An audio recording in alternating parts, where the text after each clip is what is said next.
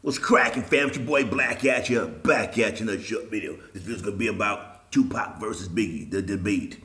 Everyone's gonna say who's the greatest rapper of all time. Who do you believe is? Both from New York, Biggie Smalls. From New York, Tupac Shakur.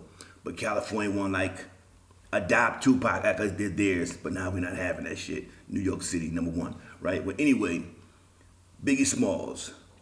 There's no way in the world that he can be the best rapper of all. He has only two albums with lots of commercial success. But what's the one he made?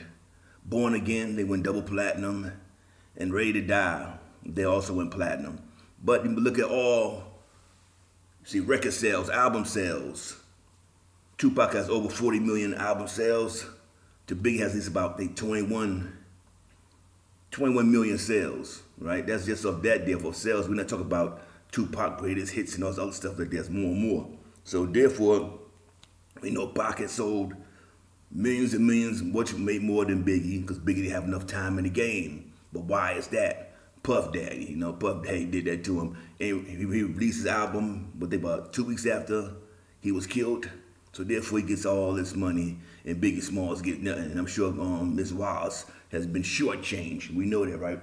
But anyway, if you have the battle between Death Row and Bad Boys, who won? Who you think won? We know Death Row had demolished Bad Boy. Bad Boy had great artists on their team. You had Biggie, Faith, 112, D Block, and many other artists they had, but they all left.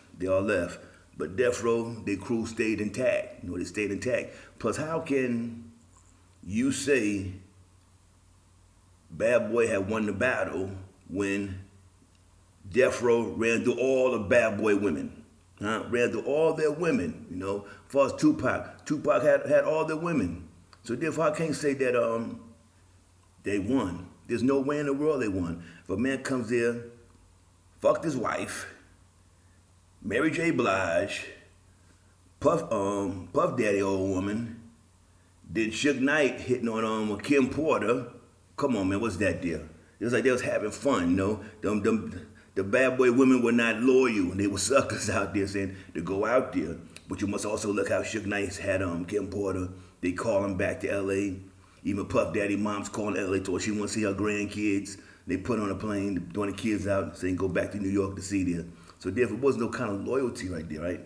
But if you look at it now, as time goes on, 25 years go on, Kim Porter mysteriously dies, Like, what's the cause, We ain't see too much good, real mourning from this dude there. He's throwing parties and all that kind of shit like that, right? I always say it's a suspect to me, I think maybe she's going to do a tell-all book on him and expose all the things he's been doing. And that's something we know that he doesn't want, so I believe she was deleted. I hope not, but I'm saying that's my opinion. I believe that she was deleted, But like I still tell you like this there's no way in the world that Bad Boy, they can't compare with Death Row to me, really.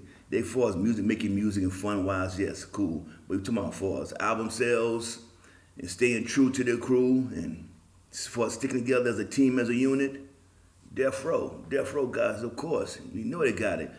Mary J. Blige, all these Bad Boy artists, what are they all doing inside LA if they were loyal to the label, huh? If you're out there getting trains ran on them, Mary J. Blige and all these girls and happen. It's like this here, the swag win and the money win. And they felt like, I guess, Puff Daddy had a swag because we know he ain't got no goddamn swag. We know that, you know what I'm saying? So therefore, Death Row win. That's my opinion. What's your opinion? Do you think Bad Boy defeated Death Row? If it is, you're a goddamn fool. And if you believe that Biggie Smalls is better than Tupac, you must be goddamn insane. I don't care what no one says about that deal. Biggie Smalls made good music, good storytelling, things for street, cool. But Pac was a more serious rapper.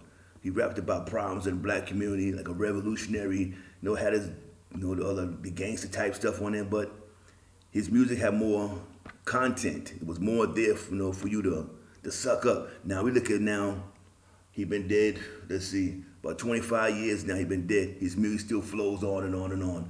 Biggie music flows too, but I tell you like this here, you can go anywhere around the damn world, anywhere around. What continent you on? You look at graffiti on the wall, you gonna see Tupac name on the wall. not Biggie Smalls on the wall. Now, my fair peace.